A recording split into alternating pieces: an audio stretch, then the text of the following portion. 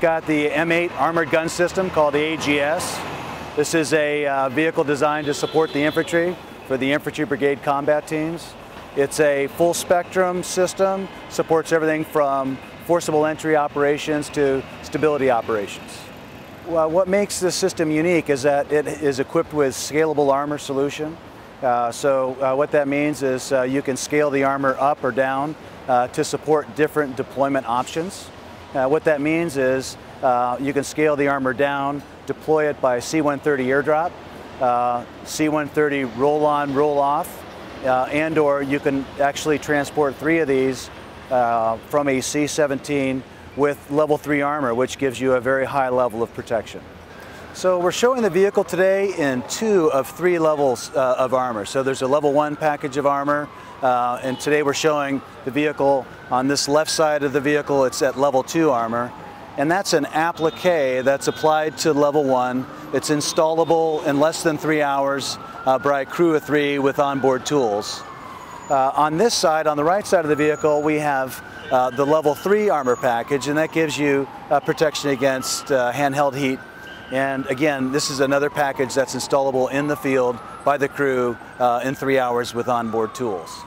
The system is equipped with a M35 main gun that is served with a 21 ready round autoloader.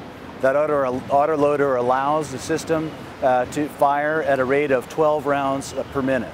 The system as it's equipped today has got a Generation 1 forward-looking infrared sensor, day and night operation, fully stabilized shoot on the move. While we are working on a solution for 2nd generation FLIR. So the vehicle's a rear drive system, 6 road wheels, torsion bar suspension, and you can see that we've got composite rubber track integrated on the solution. That improves fuel economy, gives you better ride quality, reduces overall noise of the system. It's powered by a 550 horsepower engine. That provides significant horsepower per ton ratio, so it's very agile, top speed of 45 miles per hour. The M8 AGS is operated by a crew of 3. You have a driver, a commander, and a gunner. And the reason that the turret is operated by a crew of 2 is that the main gun is served with an autoloader. Well, the autoloader enables a rate of fire that is 12 rounds a minute, which is absolutely significant. It also allows you to select rounds and chamber rounds and unchamber rounds to the exact locations where they were in the autoloader magazine. So we intend to offer a modernized version of the M8 AGS for the Mobile Protected Firepower requirement. That's MPF.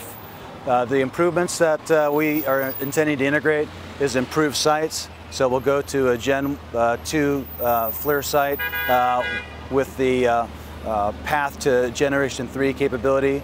We will modernize and refresh the turret electronics to include command and control and update the digital backbone for the system.